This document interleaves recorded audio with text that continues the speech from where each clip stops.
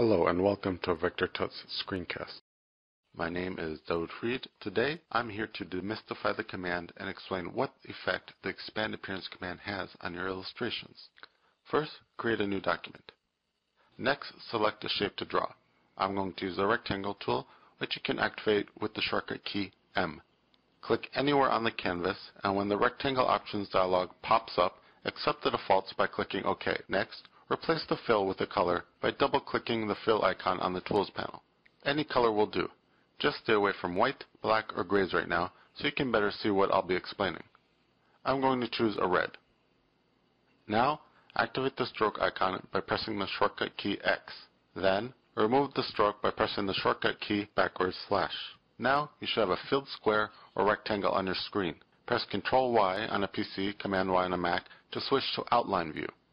In Outline View, you see only the path of your illustration, nothing else. Press Ctrl Y, Command Y on a Mac to switch back to Preview View. Now, press Shift F6 to bring up the Appearance panel. You see that it lists all the appearance attributes of your object. Right now, you have only a colored fill and no stroke. Now for the fun part. We're going to add an effect to our object.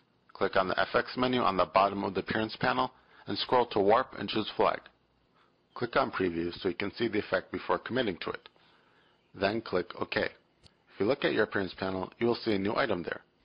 You know it's Warp Flag by the name listed, and that it is an effect because it has the FX icon to the right of the name. Now, press Ctrl Y, Command Y on a Mac, and you'll notice something interesting. The Outline View doesn't show the warp effect applied to our object. It only shows the path of the object. It doesn't show any effects. Now press Ctrl Y, Command Y on a Mac to switch back to Preview View. Next, select Expand Appearance from the Object menu. If you look at the Appearance panel, you'll see the Warp Flag effect is gone. Our object looks the same, but the bounding box is bigger. What gives?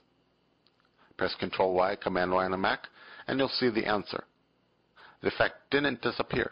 It has been expanded into the path. In essence, you have created a new shape. Therefore, the bounding box also expands to surround this new shape. This can be a good way to create complex objects that you may have trouble doing with the pen tool. I hope this quick tip video has enlightened you on the why of using the Expand Appearance command in Adobe Illustrator.